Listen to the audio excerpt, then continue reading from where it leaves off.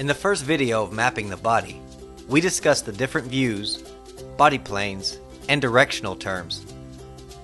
In this video, we will cover the body cavities, quadrants, and regions. Body cavities are spaces within the body that contain vital organs, such as the heart, lungs, and the liver.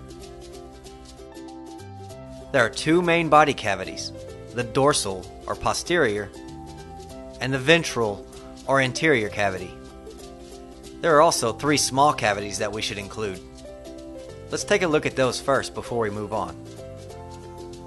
The orbital cavity for the eyes, the nasal cavity for the nose structures, and the buccal or mouth cavity for the structures contained in the mouth.